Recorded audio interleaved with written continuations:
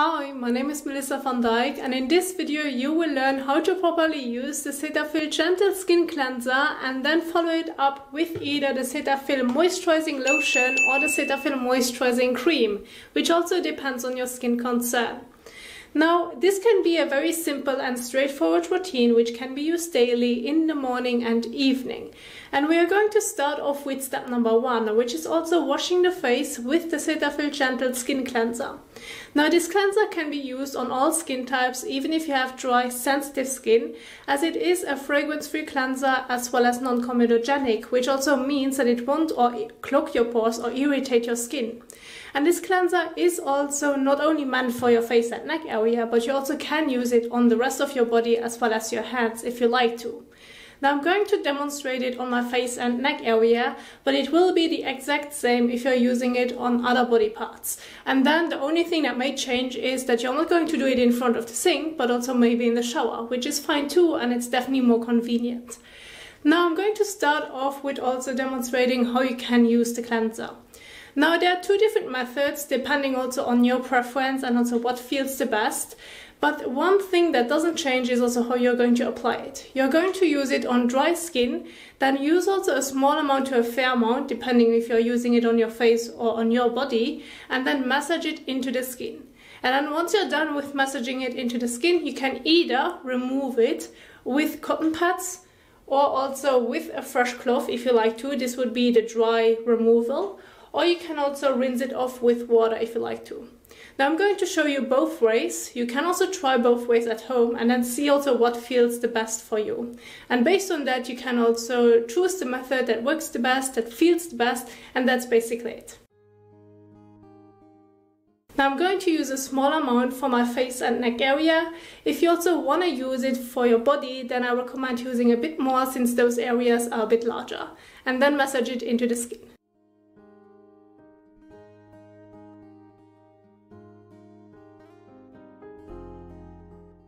Please do not get it into your eyes when also using it around the eye area.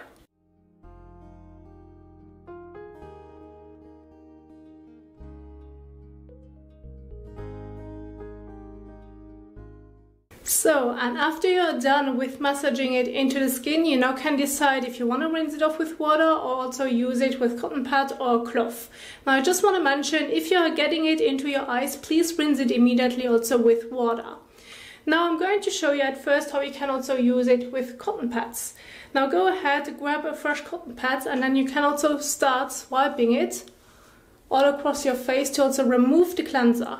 Now when using it the dry way with cotton pad or also a cloth, then you will also feel a light film over the skin. It's kind of protecting the skin.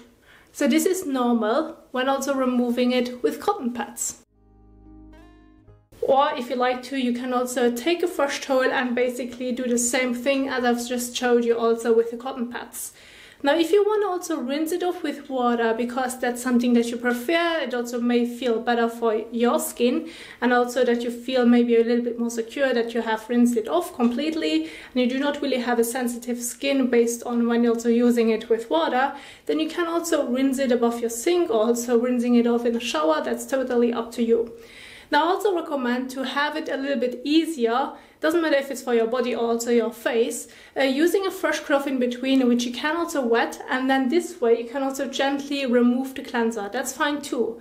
So it basically just depends if you want to include water with the cleanser or if you want to remove it the drier way.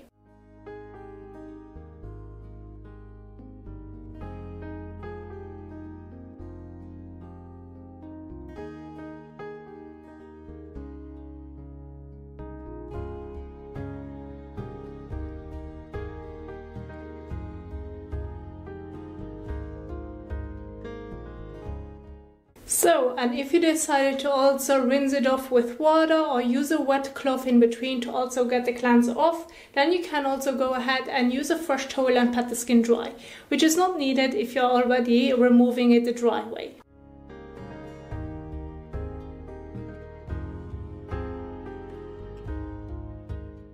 So, and once you're done with cleansing your face, you have washed your face, then now you can also move ahead and also choose between the Cetaphil Moisturizing Lotion or the Cetaphil Moisturizing Cream. Now the main difference is that the Cetaphil Moisturizing Lotion is a little bit lighter, still hydrates skin, and it's also suitable for all skin types. With the Cetaphil Cream, this one is for sure a little bit thicker in texture, which is also suitable for like if you have dry to very dry skin, as it is also a little bit thicker in texture. So depending on your skin concern, you may want to use one of them or choose both. And you can also go ahead and use for your face if you like to the lighter version, and if you're a little bit dry on your body, then you can also go ahead and use the moisturizing cream or only stick with one with one of them. This basically depends on your concern. Now I'm going to stick with the Cetaphil Moisturizing Lotion as I have a combination skin. I prefer to also use a moisturizer that's a bit lighter since I do not suffer from really dry skin. However, the same would also be with the Cetaphil Moisturizing Cream. Now both creams are also non-comedogenic, which also won't clog your pores, and they are also fragrance free. Now if you want to use either the Cetaphil Cream or Moisturizing Lotion for your face and neck area, I recommend around a pea-size amount.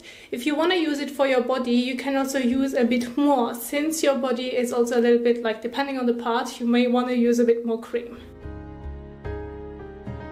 Like so. Same would be with the Cetaphil Moisturizing Cream. Use it between your hands and gently apply it all over your face and neck area. Please make sure again to not get it into your eyes. If this happens, then please also rinse it with water.